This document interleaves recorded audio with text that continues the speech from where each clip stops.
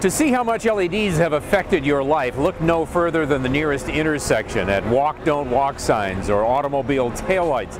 There are 4 million traffic signals in the U.S. alone, and half of them have already been converted to LED. So have exit signs and information displays. Here on New York's Times Square, the scrolling NASDAQ sign uses 18 million of them. Why? First, they use less power. 94% of the electricity burned by ordinary bulbs makes heat, not light. That's why they burn out. LEDs don't burn at all. They're microchips. They just glow. Second, they turn on and off faster than anything else. This means that you can stop 19 feet shorter at 65 miles per hour if the brake lights in front of you are made of LEDs. Now, the wrap on LEDs has always been color. The whitest white was still kind of bluish. However, recent breakthroughs are providing a whole rainbow of colors. Novella Smith is a lighting designer used to working with architects and homeowners, but she's attracting movie directors and television producers now that her company has developed LED technology that can be tuned to any subtle color. But now we're adding as many colors as we possibly can get our hands on. So now we add amber and cyan and indigo, and we add red-orange to the mix. It's ironic that most televisions can't convey the difference between cyan and blue here and amber and red here.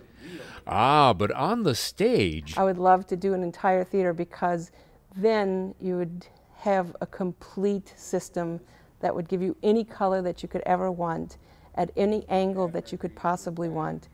And that would be spectacular. You can actually create a set on, say, on Broadway that's all LED, and it can be lights, it's the set, and it's the painting. Peter Scharf's lighting company is the largest provider for Broadway shows and rock tours and corporate events. They're going in for the little lights in a big way. This type of LED concept is being used in many ways. As a company that weaves it into curtains, and you can just drape miles of curtains if you want. And it looks beautiful. From a few feet away, it looks like a television set. Which brings us to your house. Now that colors and the cost are finally acceptable, watch out now that the designers have caught on. This is a row of LEDs projected through optical fibers in a broom. From the University of Art and Design in Lausanne, Switzerland. For the first time, every designer and manufacturer offers a line of LED lamps. Industry analysts predict that 2007 will be the first year that LEDs begin to ease out Thomas Edison's invention, although it won't be a clean sweep for another 10 years. With the next step in lights, I'm Richard Hart.